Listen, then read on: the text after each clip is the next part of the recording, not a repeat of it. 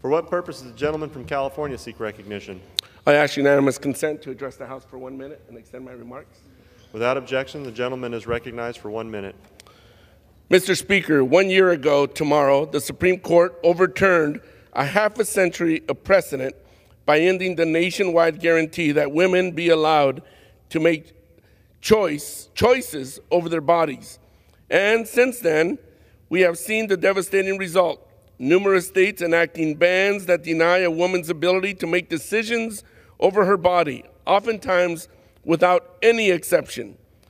But in the face of this new wave of attacks on reproductive freedom, I have fought with many of my colleagues to preserve access to abortions and to restore a nationwide right to abortion access.